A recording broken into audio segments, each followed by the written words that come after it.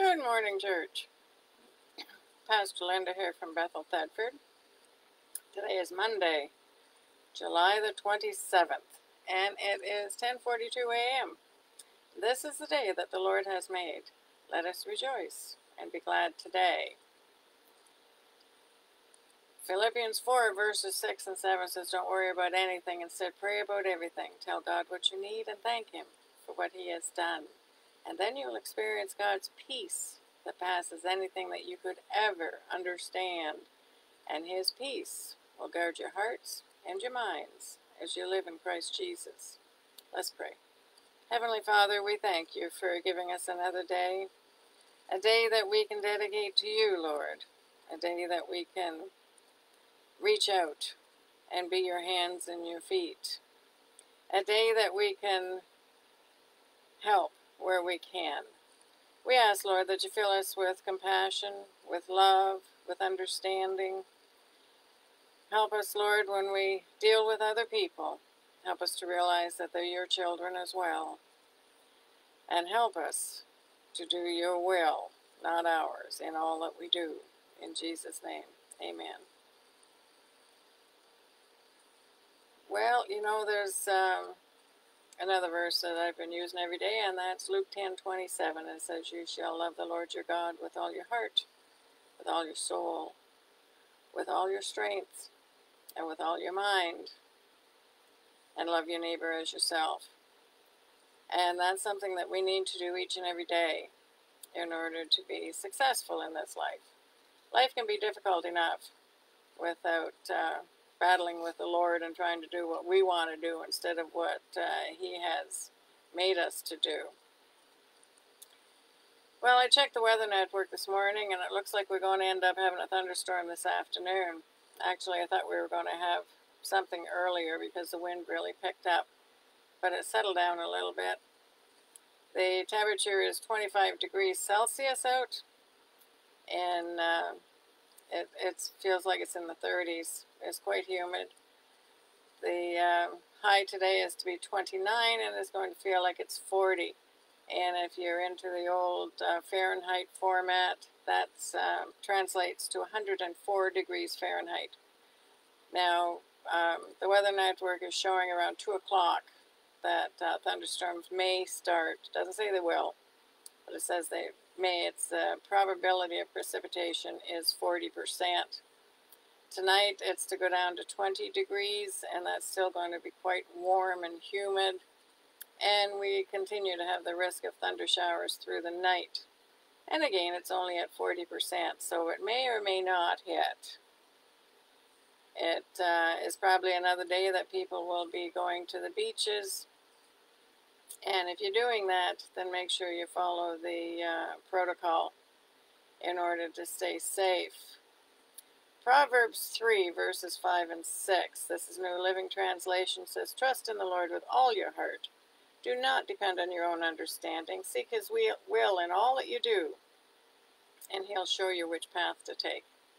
For those that prefer King James, it says, Trust in the Lord with all your heart, and lean not on your own understanding, and in all your ways acknowledge Him, and He will direct your paths.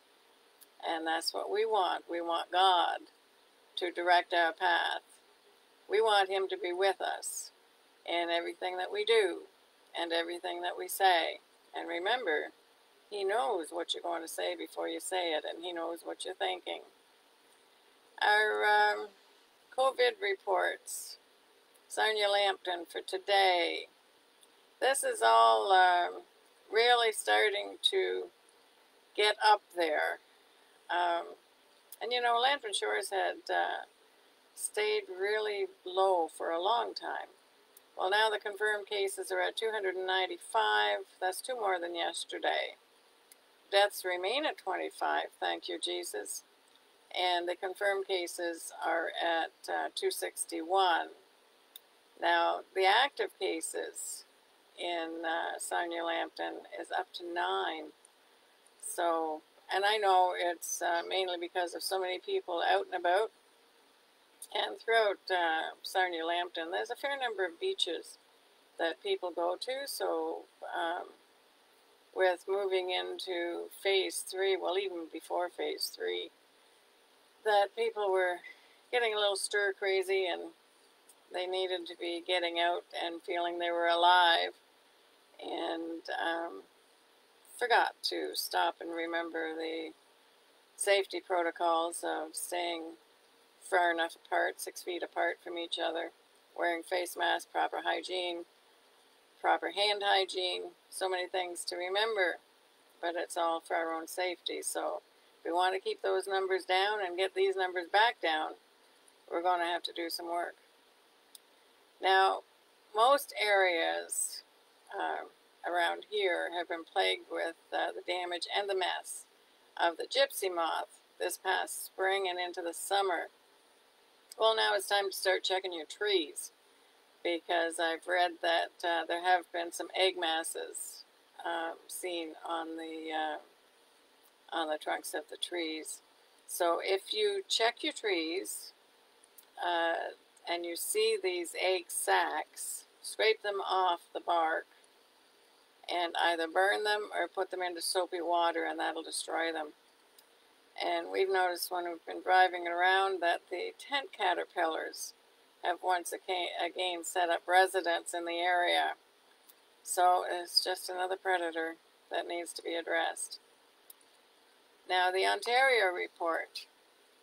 Confirmed cases 38,799. That's 119 more than yesterday. And we're thankful that those numbers are going down. Again, it's because of the beaches in this area that it's gone up, I'm sure. The deaths, there's one more had passed away. It's up to 2,764 for Ontario. Confirmed cases recovered 34,461. There's 82 in the hospital, 30 in ICU, 18 on ventilators. The active cases are at 1,574. The Canada report, the confirmed cases 113,911. That's 355 more than yesterday. Deaths are up to 8,890. That's 5 more than yesterday. The recovered is 99,355. Active cases, 5,666. Now, you know that we're on the road to recovery because there aren't a lot of reports out there anymore on what needs to be done. There's reports, of course, on different programming and where the country stands, etc. But nothing as far as the Department of Health goes, so everything must be on the right track. Now, the U.S. counts, and as you're aware, I put this in, started using it daily just as a reference point so that you can see how well we're actually doing. The confirmed cases in the U.S. is 4,371,839. Now that was 56,130 more than yesterday. The deaths, 149,849. Confirmed recovered, 2,090,129. Leaving the active cases at 2,131,861.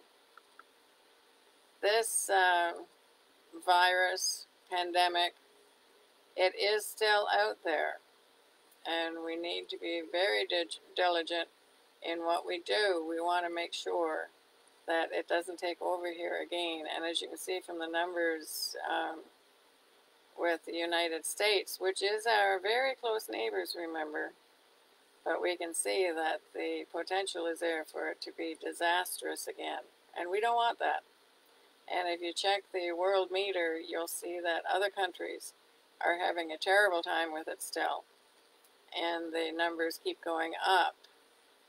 So be thankful for where you're living, be thankful for the leaders that we have, and pay attention to what you do, because it wouldn't take much for ours to turn around either. And that is something that we want to avoid at all costs. We want our schools to be able to open up safely. We want to be safe, and we all want to be healthy. Scripture today, Psalm 139, and I'm only, how far am I going? Verse 12, I think. Yes. It'll be verses 1 to 12. There's 24 verses in that chapter. We'll finish it off tomorrow. So starting at verse 1, O Lord, you have examined my heart and know everything about me. You know when I sit down and stand up. You know my thoughts, even when I'm far away.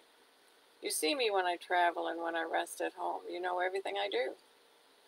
You know what I'm going to say before I even say it, Lord. You go before me and follow me. You place your hand of blessing on my head. Such knowledge is too wonderful for me, too great for me to understand. I can never escape from your spirit. I can never get away from your presence. If I go up to heaven, you are there. If I go down to the grave, you are there. If I ride the wings of the morning, if I dwell by the farthest oceans, even there your hand will guide me, and your strength will support me. I could ask the darkness to hide me and the light around me to become night, but even in the darkness I cannot hide from you.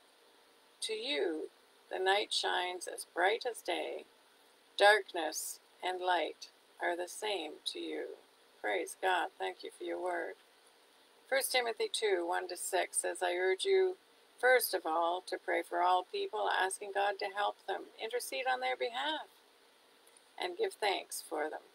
Pray this way for kings and all who are in authority, so that we can live peaceful and quiet lives, marked by godliness and dignity. This is good and pleases God our Savior, who wants everyone to be saved and to understand the truth. For there is one God and one mediator who can reconcile God and humanity, the man Christ Jesus.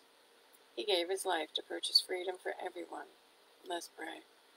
Heavenly Father, we thank you for being with us at all times. We thank you, Lord, that you know us right to the depth of our being. You know what's in our heart. You know what's in our minds. And you know before we even speak what we're going to say. I ask, Lord, that you use us. Use us to do your will, Lord. Help us, Lord, to be obedient. Help us to be thoughtful. Fill us with your love and your compassion, Lord. And Lord, we lift up our leaders to you and ask that you bless them. Bless their advisors as well. Help them to continue to be in your will. And we pray, Lord, that this virus, the COVID-19, is completely eradicated here, that the schools are able to open safely, that the children are going to be able to have some normalcy come back into their lives. And I pray, Lord, that even though many of the churches still aren't open in the buildings, that the people who are the church are open to your word and are open to reaching out to others. The church buildings may be closed, but your word continues to march forward, and your word is truth, and your word is where life is. I ask, Lord, that you continue to be with each and every one of us. Strengthen us, Lord. Use us. In Jesus' name, amen. Amen. Ephesians 4:3 says you are joined together with peace through the Spirit, so make every effort to continue together in this way. Depend on the word of the Lord, because that's where your strength is going to come from. And that's where your boldness is going to come from as well. Isaiah 41:10 says, don't worry, because I am with you. Don't be afraid. I am your God. I will make you strong and help you. I will support you with my right hand that saves you. Continue to hold each other up in prayer as well. And remember that we all may be walking this journey, but we're walking it differently. We all have different experiences, and we'll all have a different story to tell. And stop and remember that just because Today is your story, and you know what you're experiencing that everybody else understands as well. They don't. Be patient, be kind, be gentle in all that you do. The one thing I've started today, I use the Through the Bible in a Year New Living Translation, and I use the tongue-tied chronological order. So I've started recording that, and today's day 209. So I've recorded it and I've put it online. If you don't have time to read the Bible yourself, or if you don't have access to a version that you want, check it out. It'll be on Bethel Thedford site, or I've done it to the YouTube, so you can even access it on the TV. Just go into the YouTube if you've got a smart TV, and you'll be able to access it there. God bless each and every one of you, and may God be with you until we meet again.